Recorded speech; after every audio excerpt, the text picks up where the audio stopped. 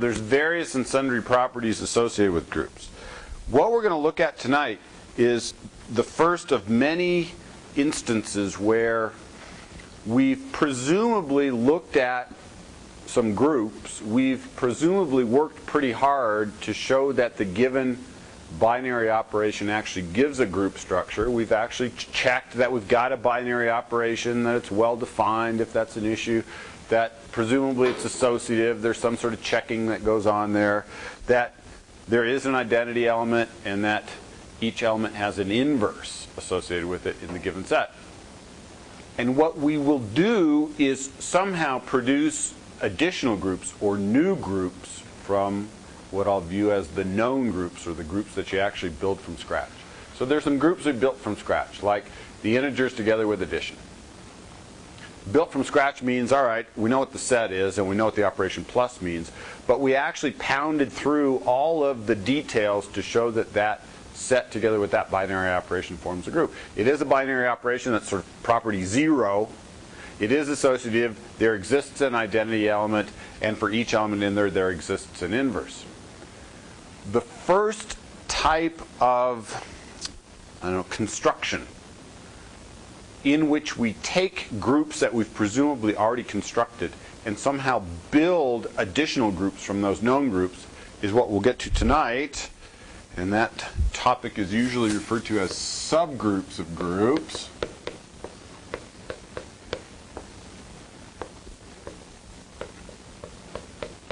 And the idea is, once you've somehow built or you've somehow verified that a specific set together with a specific binary operation is a group, you can often find many additional examples of groups living inside the given group. So the idea is that sometimes inside groups there are more groups. I'll give you an example. You looked at one of these for homework. Example, here's a group. The group is the integers with addition, z with plus. I'll continue at least for another day or two to indicate the group z with plus. But after that, folks, I'm just going to start writing the group is the integers.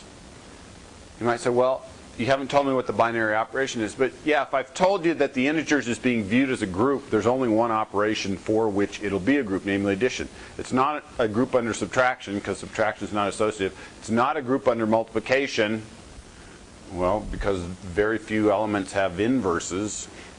Like 3 doesn't have an inverse in the integers, because 1/3 is not in there. So multiplication doesn't work. Division's a disaster. So there's really only one operation that will put a group structure on Z. So I'll sometimes, and very more often throughout the semester, just call that group Z. Then here's the subset. Let's call it S.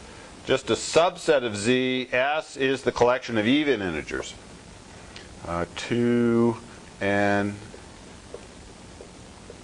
in other words, the even integers. So this is a subset of a group, and what you actually showed for homework is that not only is this a subset of a group, this set forms a group in its own right using the same binary operation. Then this set, which is typically denoted by 2z with plus, is a group shown for homework.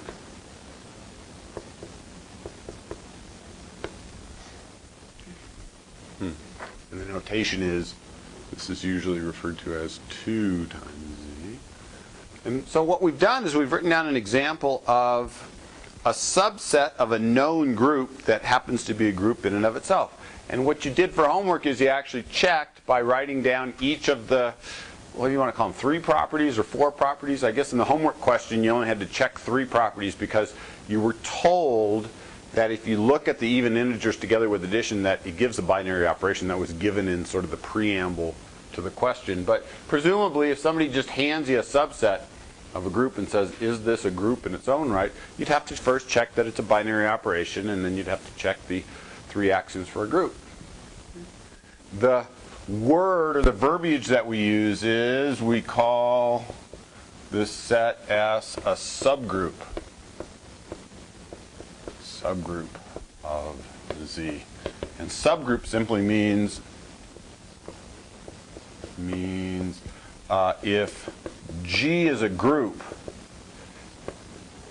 So somehow you've gone through all the torture of checking each of the axioms for G, then, oh, and let me be more specific, G with some specific binary operation as a group, then for a subset S,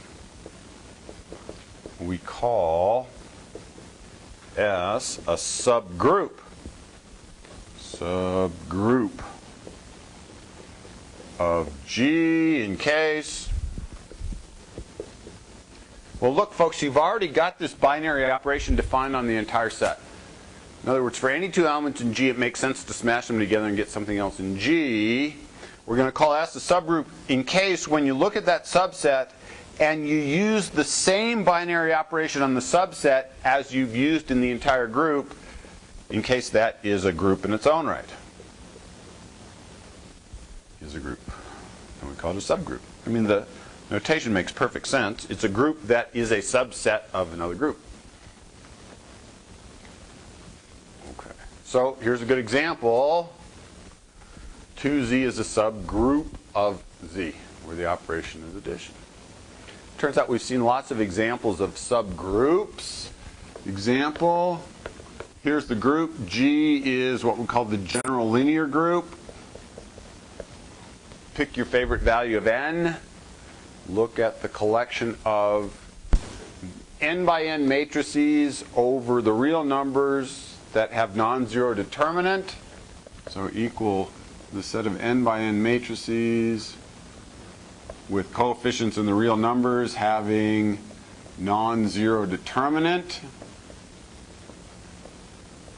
We spent a while in class showing that this is a group. Here's a subgroup. The subgroup S equal to the collection of, let's call it X in G with the property that the determinant of X equals plus or minus 1. You showed for homework that that is actually a group under the same operation, where the operation is understood to be matrix multiplication. Then S is a subgroup of G. A subgroup of G. This was also done, well, for homework, and I set you up in class as to how to go about doing this. Okay, here's some notation so that I don't have to keep writing out the word subgroup. If S is a subgroup of G, we write, well, look, S has to be a subset of G in order for it to be a subgroup of G. Just to avoid continuing to write out S as a subgroup of G, we write S. We take the inclusion sign and we write what looks to be a less than or equal sign, but you're thinking of this as sort of the inclusion becomes sharp. We put a point on it. So if I write S less than or equal to G, it doesn't mean less than or equal to it. It means it's a sharp subset. It's some sort of special subset, special meaning that it's a group in its own right. Okay. So here's the question. If you are working in something that you already know is a group, presumably that's where we're starting, and you're looking at a subset of something that's already known to be a group, well, you're not just sort of grabbing something out of the ether and asking whether or not you've got a group structure. You're now working inside some sort of concrete structure that you've presumably already checked as a group. So the question is, does it buy you any sort of efficiency, knowing that the set that you're looking at lives inside something that's already known to be a group, in trying to determine whether or not that subset, together with the binary operation, is actually a group in its own right? And the answer turns out to be yes. So here's what we usually call the subgroup theorem. It says this. If G is a group, so let G with star be a group. And folks, that's a pretty strong statement. It means somehow you've already done some checking that allows you to conclude that whatever the set is, together with whatever the proposed binary operation is, actually satisfies the 4 axioms: that this really is a binary operation on that it's associative, that an identity element exists in G, and that for each element A there exists an inverse in G. Then the point is this: then a subset S, and you'll notice here I haven't used the sharp point, I've simply viewed S as a subset, is a subgroup in case these 3 things are true. First, S is what we call closed. That's a word that came up in the homework assignment, or at least in the text. In other words, i.e., for every pair, let's call them S and T in the subset, S star T is in capital S. That's what closed or closed under star means. This is maybe the more formal way to put it. Instead of just saying closed, closed under what? Closed under whatever the given binary operation is, but there's only one binary operation floating around here, so we don't really need to worry about a lack of understanding here. Closure just means if you take any 2 things in the subset and you do the binary operation, which at least guarantees that you return something back in the group, what we're requiring is that what you get is something actually back in the subset. Secondly, whatever the identity element for the group is, lives in the subset. And third, if you pick something in the subset, or no, let me write it this way: for every element of the subset, then A inverse is also in S. Here's what the subgroup theorem says. If you want to check whether or not a subset of something that's known to be a group is actually a group in its own right, in other words, if you want to check whether or not a subset is actually subgroup, well, all you have to do is check, presumably, all of the axioms for a group structure. But what the subgroup theorem says is that you actually don't have to work that hard. For example, you don't have to check, let's see, there's no mention of associativity here. Why? Because, hey, if you already know that you're in a group, you already know that the binary operation is associative, so you don't have to go about checking that again, because you're inside something where you... Secondly, you don't have to worry about trying to produce an identity element. If this thing is a group, then you know there is a unique identity element already inside there. We call it E, so you don't have to worry about producing it or inventing it or building it. All you have to do is take whatever it is. It's already been identified because you know you're working in a group already, and simply check that it lives inside the subset. And third, you have to check that if you take anything in the subset, folks, you don't have to worry about trying to build an inverse for it. The inverse for it exists. At least it exists inside capital G. All you need to do is check that not only is it inside capital G, that it's actually inside the subset as well. So even though it looks like you still have to check some things, what's required to check that a subset is actually a subgroup is significantly less work than actually trying to show some given set with some given binary operation as a group to begin with. Okay. So let me just give you a quick example of this, and then we'll do a bunch of examples of showing something's a subgroup. For instance, when we showed that this thing was a group, the collection of n by n matrices having non-zero determinant, what did we have to do? Well, we had to haul out a 313 result that said if you take something in this set, its inverse exists, and the reason that its multiplicative inverse exists is because there's a theorem that says if you take a matrix with non-zero determinant, then you can somehow go about building its multiplicative inverse. It's pretty hard work. You work really hard in your Math 313 course to prove that. If I was to look at some subset of this group, well, here is one, then you'll note in order to show that this subset's actually a group in its own right, in other words, is a subgroup of G, I don't have to worry about hauling out these big theorems anymore. All I have to do is make sure that if I take something in this set, not that its inverse exists, I know its inverse exists because I've already checked that this thing is a group, but simply whether or not its inverse lives in the given subset. So that's how this list of things is much easier than showing something as a group from scratch. So proof, I'll omit it, but I've given you all the ideas. Omitted, the idea is simply that all the remaining work, like showing associativity and showing that inverses exist, et cetera, et cetera, et cetera, et cetera, has been done in showing or somehow verifying or somehow knowing that G, the big set with star, is a group. All right. So what you'll do for homework, a couple of problems at least, is you'll be handed a group, you'll be handed a subset of the group, and you'll be asked to show that the subset is actually a subgroup. And the way you'll go about doing that is not to start from scratch, but rather to always haul out the subgroup theorem and simply say, all right, there's three things I have to check, and here they are. So let's do an example. Let's look at GLNR. Yeah. So that's the group G. By working relatively hard, we showed that G is a group. You'll notice that I'm already being cavalier with the notation. Technically, I'm supposed to tell you what the operation is, too. And you're thinking, well, there's two natural operations here. I can define a binary operation in the set of n by n matrices by adding them, get another n by n matrix back. Or I can define a binary operation by multiplying them, get an n by n matrix back. Yeah, but the issue is, when we're looking at a set like this, how do I do this? It turns out that the collection of matrices having non-zero determinant isn't a binary operation under addition. You can add two matrices having non-zero determinant and get a matrix having zero determinant. In fact, that's a pretty easy thing to do.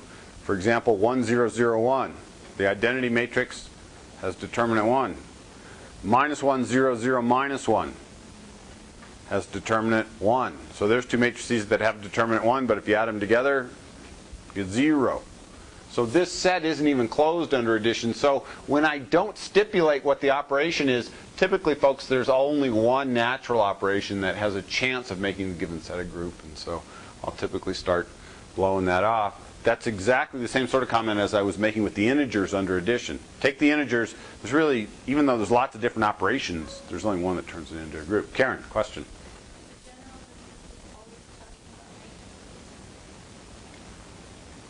I'm sorry, ask the question again, Karen? Yeah. Yeah, this is by definition the n by n matrices. Yeah. With coefficients. Okay. So there's a group. Now, let's look at the following subset. S is the collection inside G consisting of the following matrices. The collection of matrices, let's call them M, with the property that the determinant of M is bigger than 0. So I want you to look at the collection of matrices having positive determinant.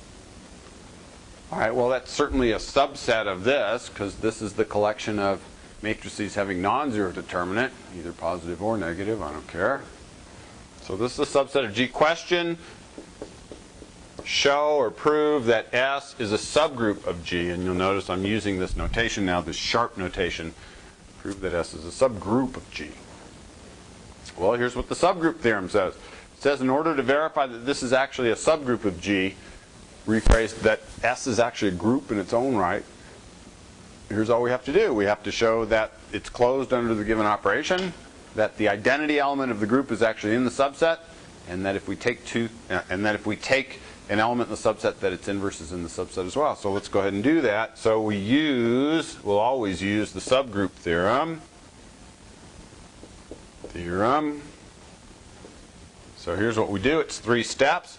Step 1 is pick any two things inside S. Let's call them M and N. Inside capital S, we have to show that when we do the binary operation, and the binary operation is multiplication, so you want to write a little dot in there, that's fine. Otherwise, I don't really care. You write M next to N, it implies that you're multiplying them. Show that the product is in the subset. Well, in this particular case, what does it mean for the product to be in the subset? Something's in the subset if you can convince me that its determinant is positive. So all I have to do is convince you that its determinant is positive. But let's see, what we're told is the determinant of M is positive. The reason we know that is because we're told that M is in the subset. and we're told that the determinant of n is positive. That's the definition of the subset. So let's compute the determinant of m times. That's given, oh, and a positive times a positive is positive. So check. We've just shown that m times n is an s, because in order to convince you that m times m is an s, all you need to do is convince me that that thing has positive determinant, and we've just done that. So that's the verification of step 1 there. Any questions on what the heck I'm doing or why I'm doing it here? We just verified the first piece of the subgroup theorem on our way to trying to show that this subset of the group is actually a group in its own right. So let's do parts 2 and 3 a little bit more quickly. Folks, I'm not worried about the existence of an identity element. I know that there's an identity element in the given group because I've already checked that it's there, and it turns out in this group to be the identity matrix of order n. So it's not that I need to verify that it exists. I'm never going to do some sort of computation that says I sub n times a equals a times I sub n equals a. I don't need to do that anymore. I've already verified it. All I need to do, though, is take that matrix and make sure that it has the right property that actually puts it in the subset. So for number 2, we need to check that the identity matrix is in capital S. Check that the identity element of the group, which happens to be that thing. Folks, there's only one thing to do. You have to convince me that its determinant is positive. But the determinant of In is 1, which is bigger than 0. So In is an S. This is something that students seem to have a little bit of trouble with. A lot of times, folks, in order to describe a subset of a set, you don't specify exactly what the form of the element is. What you do is you specify a property that the element has. Here you'll see, I haven't told you what the thing has to look like.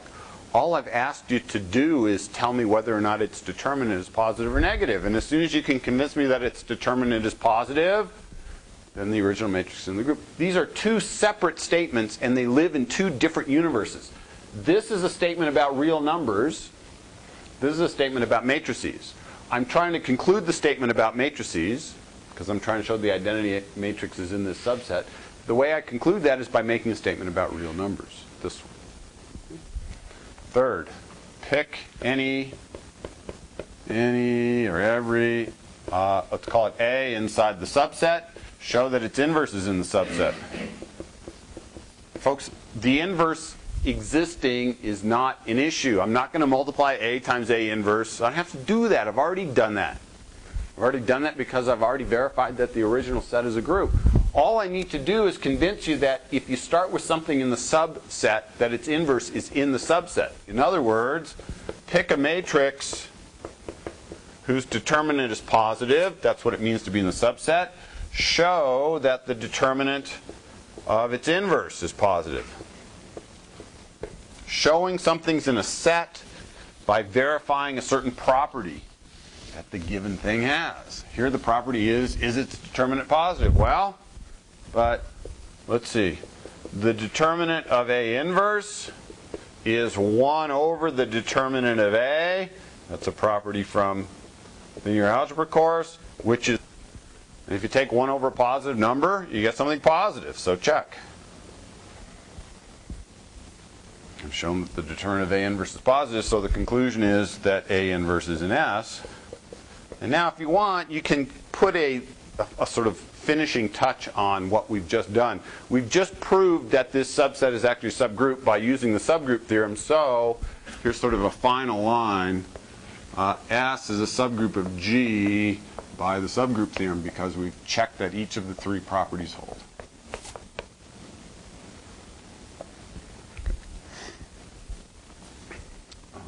Questions? Comments?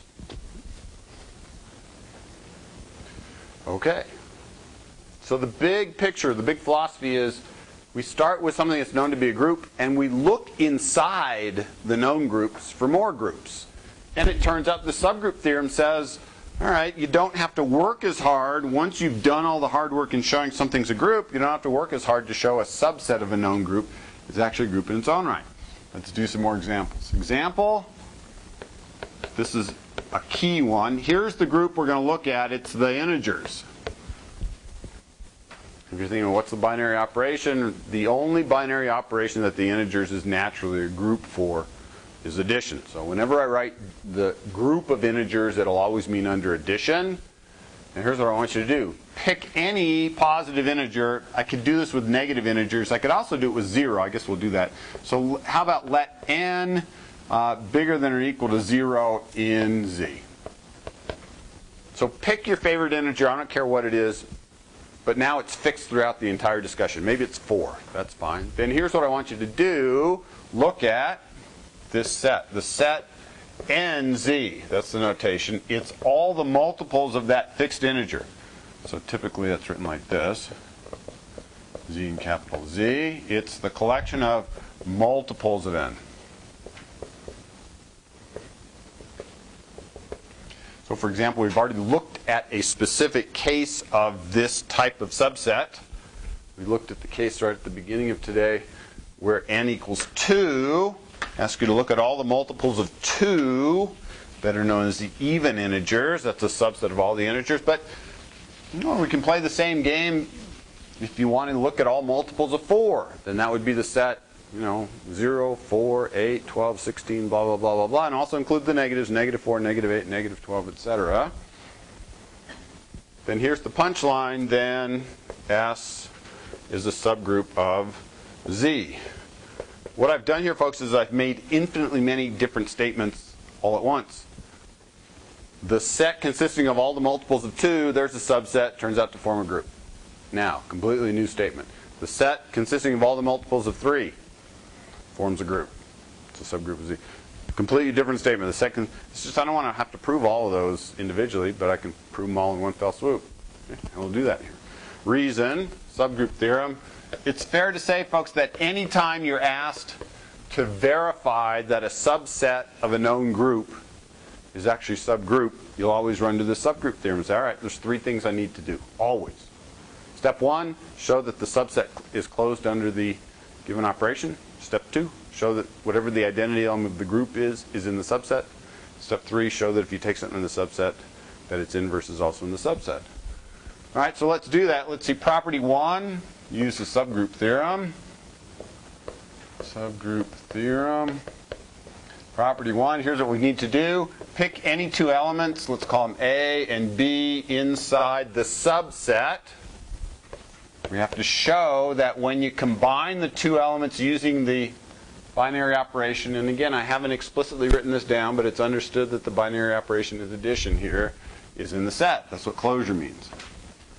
Well, what does it mean to say that you've taken 2 things in the set? The set consists of multiples of n. So A can be written as n times, let's call it Z1, and B can be written as n times Z2, where these 2 things, Z1 and Z2, are integers. That's what it means by definition to be in this set of all multiples.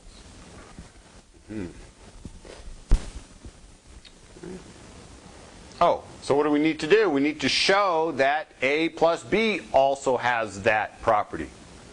Namely that A plus B is n times some integer. But what is A plus B? I mean, the computation is often just trivial, and it'll be the case here too. NZ2, which is, arithmetic, n times Z1 plus Z2. But the point is this, folks. Since Z1 and Z2 are integers, the sum of 2 integers is an integer, and so check. So equals n times some integer, which means that we've shown that the sum A plus B is of the correct form, so is in capital S, check. So that's what's required. We're required to show that the sum satisfies whatever the property is to put it in the set. The property to put it in the set is that you can write it as n times some integer. We've just verified that and we're done. Questions on what I just did there? I mean, obviously the arithmetic is straightforward. It's just you need to verify whatever it is that takes an element and shows that it's in the subset, and this equation does exactly that. Step 2. I'm not worried about building an identity element. I'm not going to write 0 plus blah is blah plus. I already know that. I know what the identity element in the integers looks like. It looks like that. All I need to do is make sure that that element is actually inside the subset. In other words, I have to make sure that I can write it in the correct form. Can I? Sure. What do you want to call this? Trivial arithmetic? That's all it is. 0 is certainly n times 0. It's not news to anybody. But the reason I'm interested in writing this equation is because now I've verified that the identity element of the group, the identity element in the group Z, can be written in the correct form, n times some integer, that puts it in the subset. Equals n times some integer. It happens to be the integer 0, but that's neither here nor there. So is in S, check. Folks, I don't have to convince you that 0 works. We already know 0 works. The question is whether or not 0 lives in the subset. And we've just verified that it does. Property 3. Pick something in the subset, A and S. Show, let's see, what is the inverse? The inverse of an element in the group of integers under addition, the inverse looks like it's negative. So let's see. A is n times little z1 for some integer z1. That's what it means to be in the subset. So now I have to convince you that minus a is in there. Well, that's minus n times z1. Folks, if you leave that, you haven't convinced me that you know what's going on. You need to convince me that this thing is in this set. The things in this set look like n times some integer. In this form, I've written it as negative n times some integer. No good. But it's easy to algebraically fix. This is n times negative z1. Of course it is. Now the point is, I've written the thing in question as n times some integer. And the reason that minus z1 is an integer is because z1 is an integer. Since z1 is an integer, so this then looks like n times some integer. And we're done. Check. There's the third step. Okay. So, what we've just verified by using the subgroup theorem is that if you hand me any integer you want, and I've asked you to take something bigger than or equal to 0, although that turns out to not be necessary, this works perfectly well with negative integers, but we typically don't form those subgroups, or those subgroups can be realized as the same collection as the corresponding positive integer, then you get a subgroup. So there's lots of examples that get then kicked out of groups. Here's one. If you look at all the multiples of 1, well, that's the whole set. Any integer is a multiple of 1. Hey, if you look at all the multiples of 0, in other words, when n equals 0, well, there's not too many of those. Just 0. So that's sort of weird. What it says is if you just look at the set consisting of 0 sitting inside the integers, that you get a subgroup. All right. What? Yeah. If you just look at the collection consisting of 0 inside the integers, you get a group. Seems a little bit odd, yeah, but it works out. What do you have to do? You have to show it's a binary operation. So take two things in there, not very many choices, 0 and 0. So do 0 plus 0. You get something back in the set? Yeah, because you get 0. That's easy. Does the set have an identity element? 0. That's pretty easy. If I hand you anything in there, does it have an inverse? Well, there's only one thing to hand you, 0. Is there something you can add to 0 to get to 0? So, I mean, it seems silly on the surface, but it works out perfectly well. In fact, we'll make this more general comment in a minute. So there's an example. All the even integers form a subgroup. All the multiples of 4 form a subgroup. All the multiples of whatever integer you want form a subgroup. And the reason I say pick n bigger than or equal to 0 is, if I ask you to write down all the multiples of negative 2, so, negative 2 times 1, negative 2 times 2, negative 2 times 0, negative 2 times negative 7. Because you get to multiply by any integer you want, if you look at all the multiples of negative 2, you get the same set as if you looked at all the multiples of positive 2, because it's ranging over all possible integers. So there's really no issue in letting n bigger than or equal to 0, although we don't typically have to. Here's the proposition. I'm not going to prove this for you, but this one turns out to be relatively interesting. We've just written down inside the group of integers under addition infinitely many different subgroups. The multiples of 2 form a subgroup, the multiples of 3 form a subgroup, the multiples of 4 form a subgroup, etc. It turns out there's some relations between those. Like if you look at any multiple of 4, 8, 12, blah, blah, blah. Hey, anything in there is a multiple of 2 necessarily. So it turns out that that subgroup lives inside this subgroup, which in turn lives inside the entire group. And then I might look at the multiples of 8. Those live inside the multiples of 4. So the subgroups sort of line up, but in the end we've got infinitely many different ones, and it turns out that's all of them. The only subgroups of the group G equals, and I'll emphasize it Z with plus here, are of the form NZ for some positive. So somebody says, I'm thinking of a subgroup of the integers. Well, there's infinitely many different possibilities as to what the subgroup might be, but each one of them looks like the same form. It looks like multiples of some fixed integer. I'm going to leave the proof out. It's certainly not beyond the scope of this course. It would take us 20 minutes or something like that, and I think our time can be better spent doing something a little bit different. But just for those of you that have seen a number theory course, the proof of this result uses the division algorithm for integers, which some of you are familiar with. So proof omitted, but uses the division algorithm. Uses division algorithm. Okay.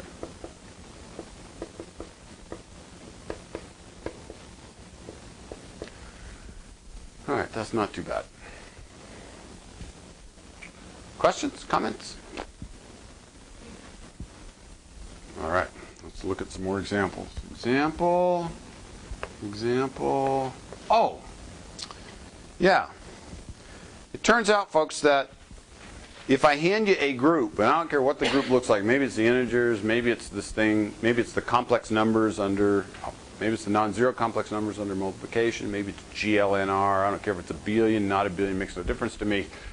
Inside any group, there are always two subgroups, at least. So let me not call this an example. This is just sort of an observation. I'll call it a lemma. It doesn't deserve the name proposition because it's straightforward. If G is any group, then G always contains at least two subgroups, contains these two subgroups. One is, well, folks, if you take any set, you can view it as a subset of itself. And this is going to look stupid too, but technically we got to note this. Any subset is any set is a subset of itself. So the question is, if I look at this subset, does it form a group? Well, yeah, because it's a group. That's no big deal. And secondly, what's sort of interesting is if you just look at the identity element sitting by itself, that one element set also forms a subgroup. And the proof of this second one, I mean, the proof of the first one is just check, it is. The proof of the second one is essentially what I just walked you through. Question, is it the case that this set satisfies these three things? Is it closed? In other words, if you take two things in there, well, there's only one thing in there, so you got to take it twice, E and E. If you do the binary operation, E star E, you get E. We noted that on Monday. So it's closed. Question, is the identity element in there? Yeah, it is. It's there. Question, if you take something in there, is its inverse in there? Well, the inverse of the identity element is the identity element, so it's its own. So these are sometimes called the trivial subgroups. This notation is not standard. This author calls either one of these the trivial subgroup. Other authors would simply call this one the trivial subgroup. Other authors might call that the full subgroup or the group itself or something like that. So don't get too caught up in the verbiage here, but there might be one or two questions that ask you to say something about the trivial subgroup or the trivial subgroups or something like that. Okay. Let's look at some more examples of groups and subgroups. Here's a group. Here's a group.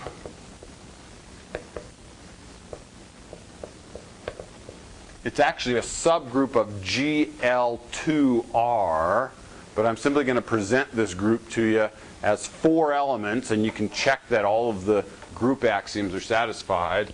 It's the group that I'm going to call sort of want to call it V, but I won't. Let's just call it G for now. I'll give a special name to something that looks very much like it, probably by the end of today. It's the following collection of four matrices. 1, 0, 0, 1, minus 1, 0, 0, 1, 1, 0, 0, minus 1, and minus 1, 0, 0, minus 1.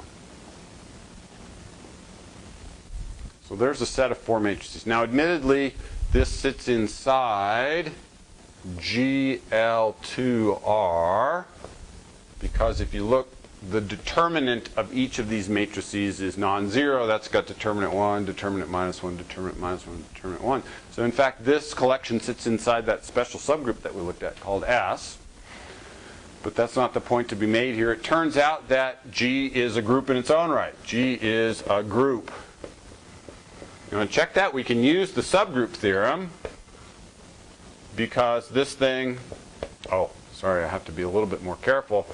G is a group where the operation is multiplication. When I've indicated that it's a subset of GL2R, I've implied that the operation that I want to use is multiplication. Is it a group? Sure, we can check that. Just pound out one of those tables. There's only 4 elements. Or use the subgroup theorem. Subgroup theorem says to check that it's a group, you just got to check that it's closed. In other words, if you take any two things in this set and you multiply them together, do you get something back in the set? Sure, I mean, you just got to check. But how about this times this? Yeah, oh boy, I mean, that times anything is going to be back in the set. That's not an issue. How about this times this? Yeah, that's that. How about this times itself? Yeah, that's that. How about, this times this? Oh yeah, that's that. And so you just go through all the possibilities here.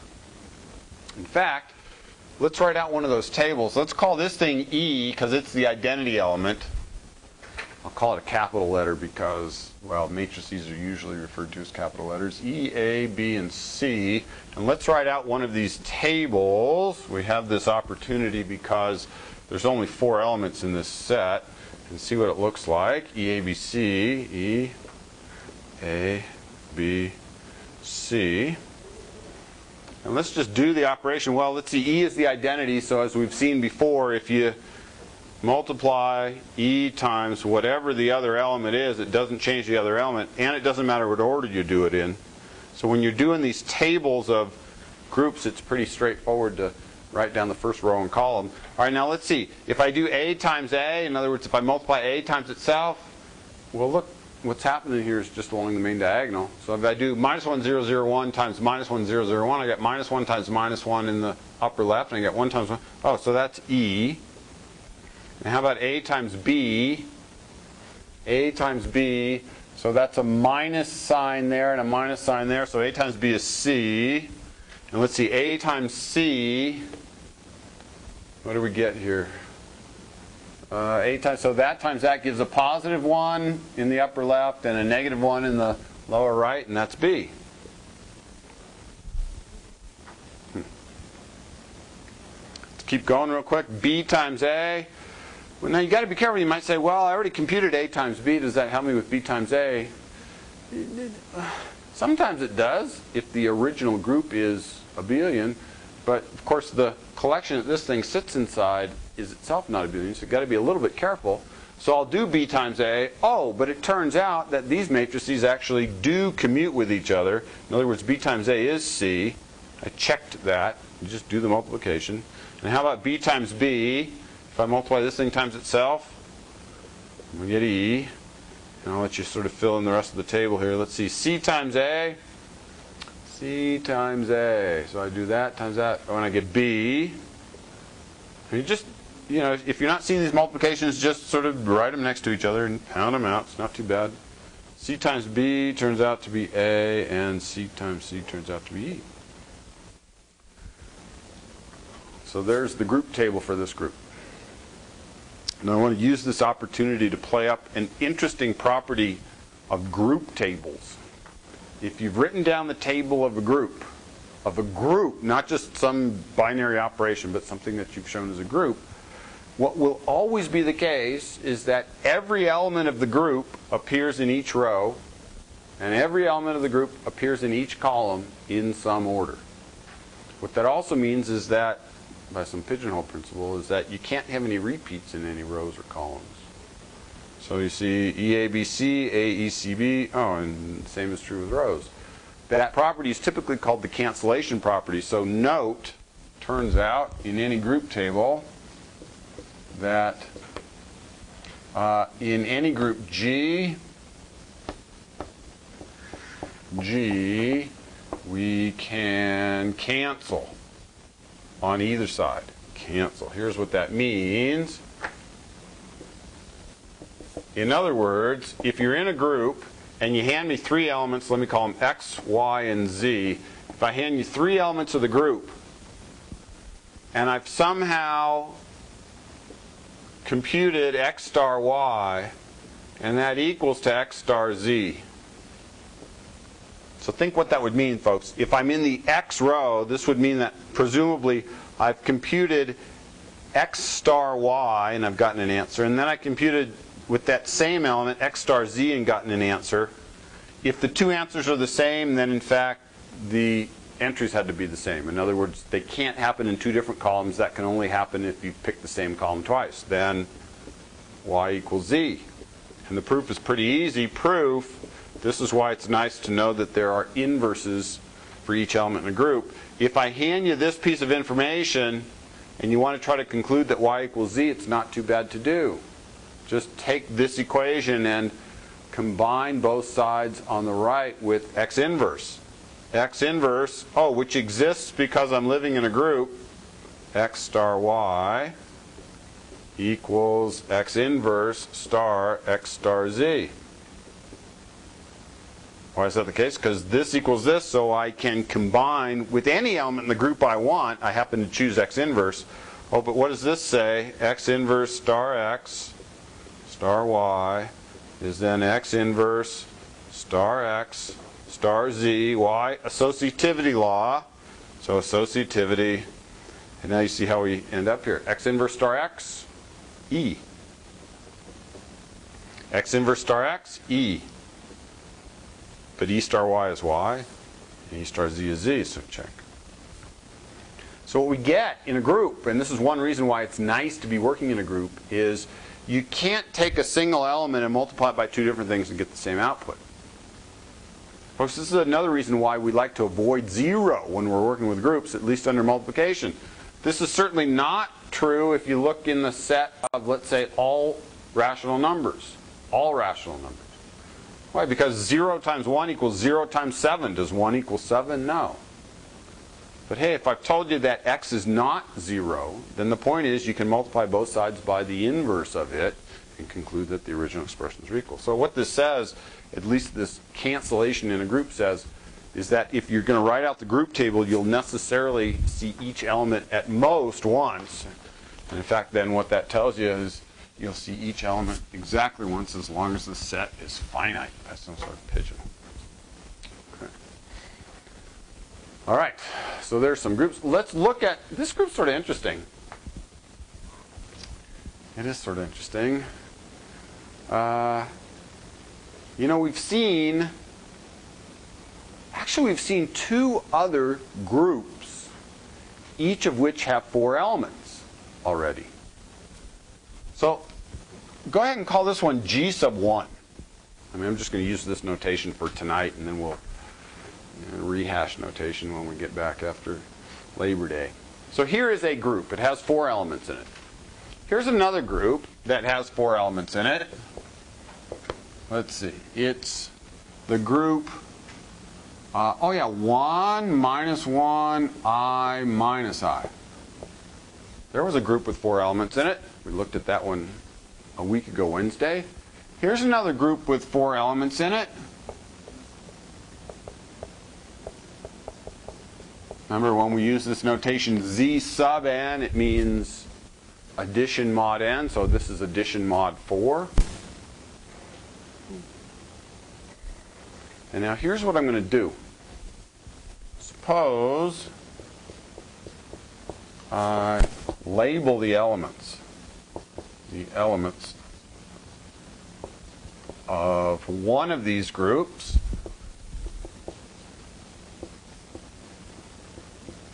using whatever letters I want, using some collection of letters. I don't know. Of letters. How about, let's call them E, F, G, and H. Okay. So folks, you know, I don't have to call it 1 minus 1I and minus I. I could call that E, F, G, and H, or I could call that E, F, G, and H, or I could call this, you know, E, F, G, H. The specific letters or the specific names I use for the elements in a group is completely irrelevant. I don't care what you call the thing, but what I do care is how they go about combining with each other. And suppose I tell you the group table. Now I present the group table.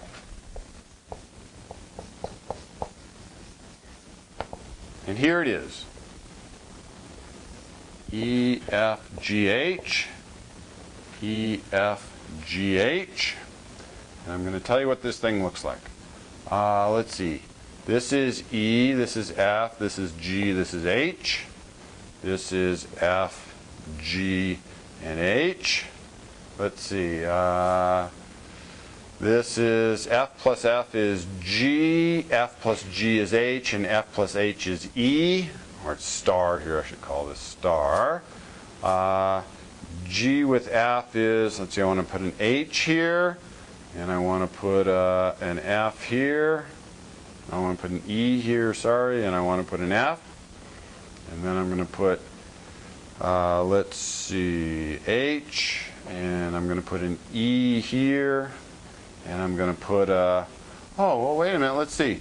Remember, if I'm going to hand you a group table, what did we just prove? We just proved that if you look in any row or column, that each entry has to appear exactly once. So if this is a group, this is going to have to be F, and this is a group, this is going to have to be G.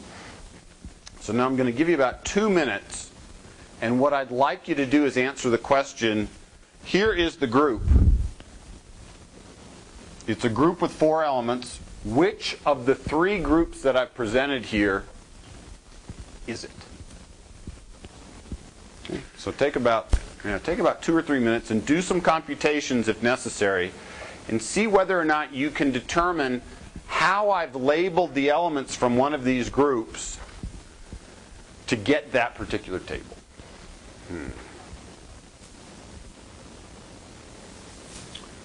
Yeah.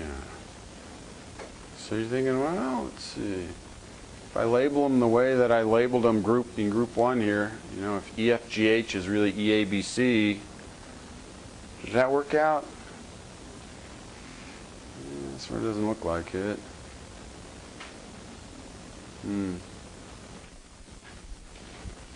I'll give you a hint here. E is whatever the identity element is. And I can recognize that because I've taken whatever E is and I've combined it with each of the things and gotten the thing back in either order. So if you're going to try to identify what E corresponds to, well, E either corresponds to 0 if it turns out to be that group, or it corresponds to 1 if it happens to be that group, or it corresponds to capital E if it happens to be this group. Okay, in about 1 minute we're going to vote to see whether or not you can recognize which group I've written down.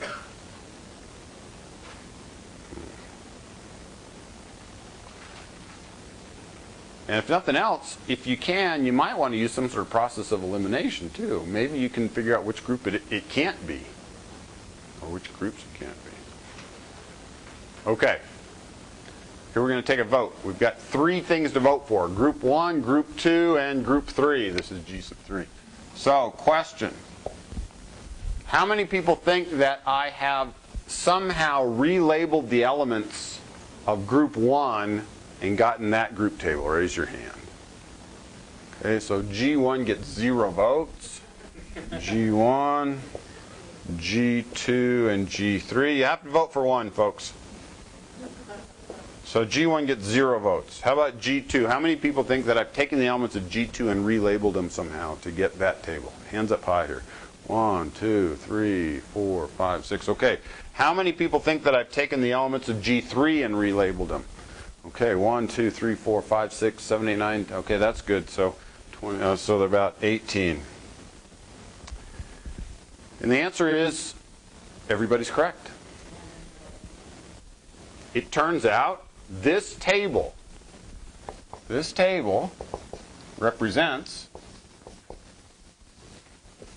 both G2 and G3.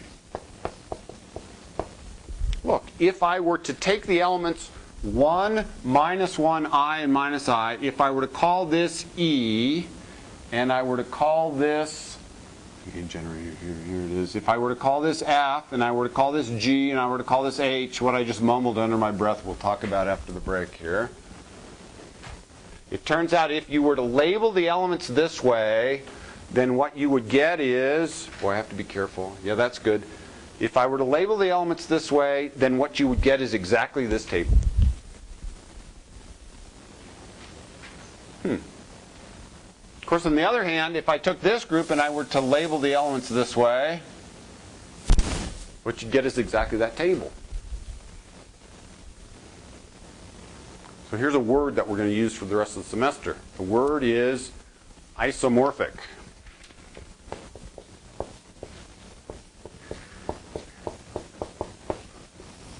Iso means same, and morph somehow means structure, same structure. These two groups on the surface look completely different. G2 and G3 look completely different. This contains complex numbers, the operation is multiplication. This contains whole numbers, the operation is addition mod 4. But in the end, folks, if I label the elements correctly and I write down the corresponding group table, the table is indistinguishable between the two. The two really are the same group, just expressed slightly differently. Here we happen to prefer the multiplication notation, and we happen to prefer using complex number notation. Here we happen to prefer the addition mod 4 notation, and we happen to be using whole numbers. But when it's all said and done, these two groups have the same structure, meaning that there's a way of labeling the elements in the two groups so that when you write down the corresponding group table using those elements, you're actually writing down the same thing. Now here's a question. Is it possible to somehow relabel the elements of this group to get that same table? And the answer is no. And here's why. You see, in these groups, of course I really could say in this group because it really just represents one group, and here it is. It's the case that it's possible to find an element, F works, H also works, with the property that when you combine F with itself, you don't get the identity. 1 plus 1 is 2. I times I is negative 1. On the other hand, in this group has the property that regardless of which element you pick, if you combine it with itself, you always get the identity element. A times A is E, B times B is E, C times C is E. So folks, if you were to start relabeling this thing using whatever letters you want, what's always going to appear down the diagonal is E. Because if you combine anything with itself, you get E. But the table that we wrote down that represents this group, or these groups, however you want to view that, doesn't have that property. So there's no way you can relabel that first group, G1, to make it look like this. Because regardless of how you relabel things, you're always going to see E, E, E, E down the main diagonal. So it turns out that that's one of many reasons. So G1 is not isomorphic to those other two groups. Morphic to the groups G2 or G3. Doesn't have the same structure as G2 and G3. It doesn't, because here's the intuition. Every element in this group has the property that when you combine it with itself, you get the identity. There are some elements in this group, or these groups, however you want to view that, that don't have that property. So no matter how you furiously relabel the elements, you'll never be able to wind up with the same group table for these things. So that's sort of interesting. If I present to you some groups, it turns out we may, at least under the surface, have presented you with the same group twice, in effect. Just using different colors, or, you know, I've sort of written it using circles and squares and diamonds, or I've written it using complex numbers and complex multiplication. Okay. Questions? Comments? I've given you a rough idea of what this notion of isomorphic is. So that's good. Everybody in here nailed this question because there were two separate correct answers. Okay, let me make one more comment and then we'll call it a night.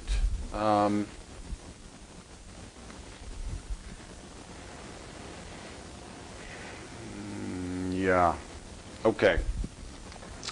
If I hand you a group, so given a group G,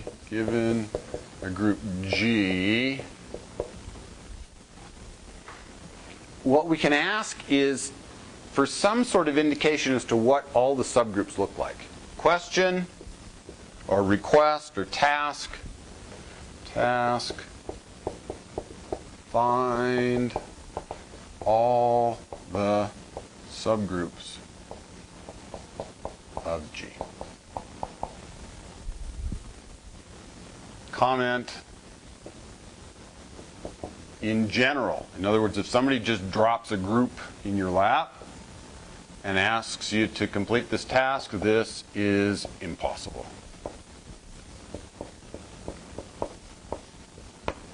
There's no algorithm that will allow you to take any group, start with any group, and somehow identify what all the subgroups look like. So the fact that we could do that with Z, well, it turns out we worked pretty hard. I left out the proof. But it turns out we can do it with Z. There happen to be infinitely many different subgroups, but they're all of the same form. They're all multiples of some fixed integer, whatever integer you want. But in some cases, this is doable.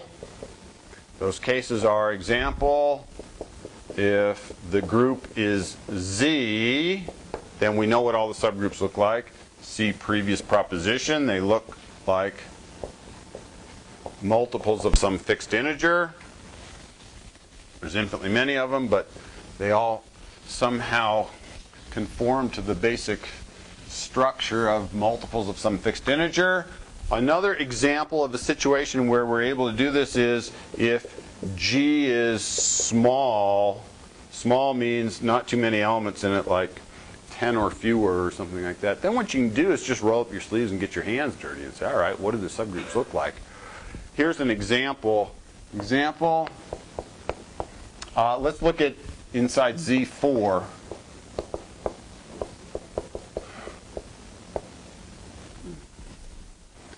And let's just start mucking around and seeing if we can identify some subgroups of Z4.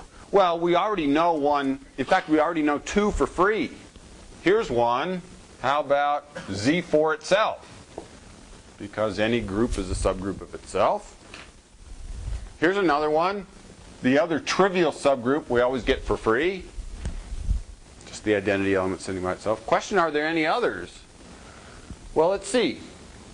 Suppose I have a subgroup and suppose 1 is in that subgroup. So if 1 is in the subgroup, then because every subgroup is closed, then 1 plus 1 has to be in the subgroup. But a subgroup is closed, so now that I have 1 and 2 in the subgroup, then 1 plus 2 has to be in the subgroup. Now there's 3 in the subgroup. So if 1 was in there, I can then conclude that 2 is also in there and that 3 is also in there, but the identity has to be in there because it's a subgroup. So the point is this, folks. If we have a subgroup that contains 1, it's already on the list. Okay. How about a subgroup containing 2? Well, let's see. If I just look at 2 and I add 2 to itself, I get 2 plus 2, which is 0.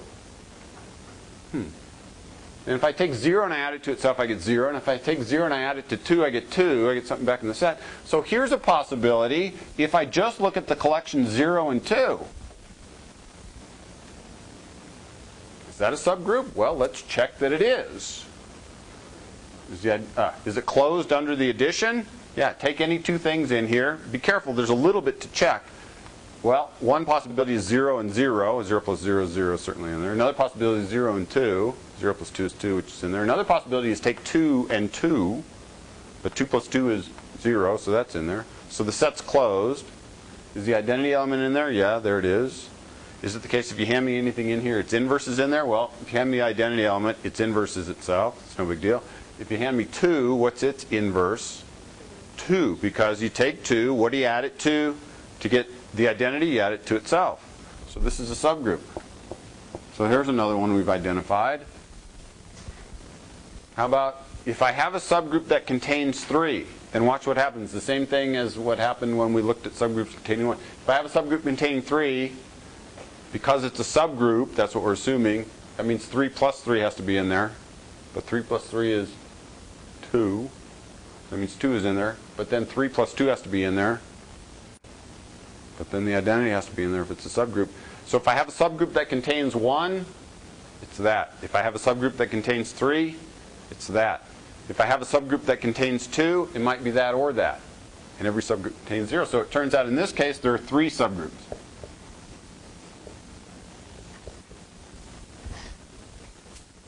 And what we often do is we list them out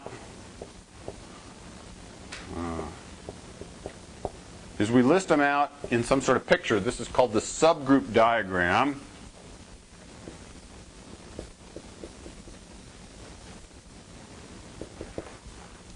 And the subgroup diagram of a group, folks, is simply a way of presenting in sort of easy on the eye fashion all of the subgroups of a given group in situations that you have the opportunity to do that, which isn't often, but when we do it, we take it.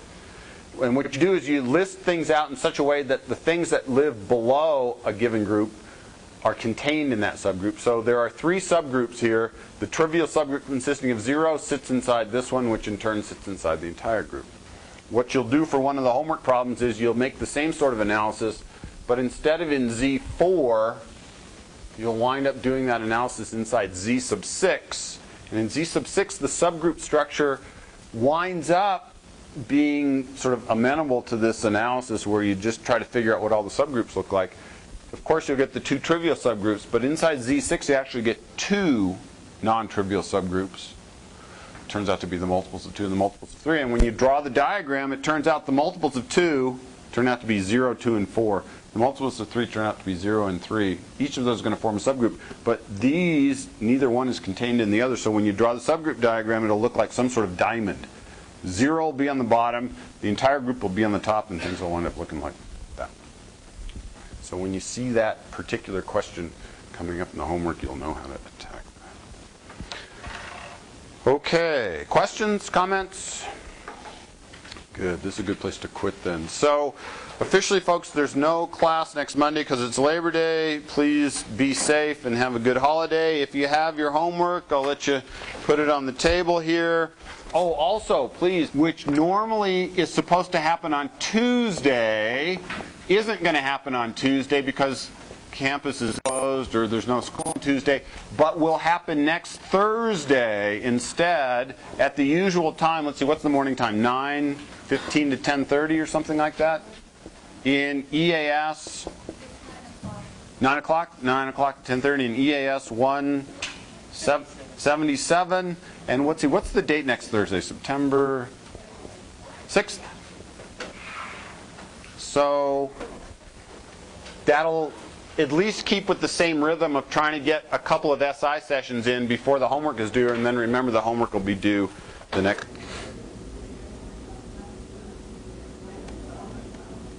Listen. Any questions? Under our guess or systematic method, we arrive at this result by just replacement. In other words, we didn't touch this problem directly. We didn't touch this problem in this direction. We just guessed and then plugged them in, right? And then afterwards, let's extract the common factor from this equality. The alpha t is the common factor. Then the remaining terms are alpha squared, 5 alpha, and then 6. And as you might remember, in calculus 1 or 2, you learned that this function can never become 0. This is never become 0. That means the only possibility that the equality becomes 0 is this becoming 0, right? So this should be 0. because this cannot be 0. So we now arrive at quadratic equation. Initially we had differential equation, but suddenly we are handling a quadratic equation, and by handling this quadratic equation we can find alpha. Once alpha is found, we return back to our guess. We return back to our guess to determine the solution. This is it, right? So after guessing. So what are the solutions to this problem?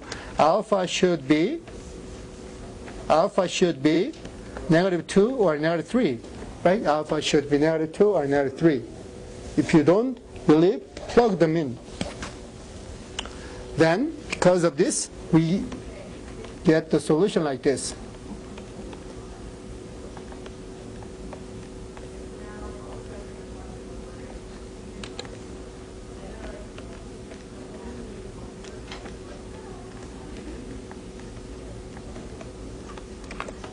So we get the solution like this. And in chapter 2, we learn about systematic approach of doing these things. And today, let's stop here.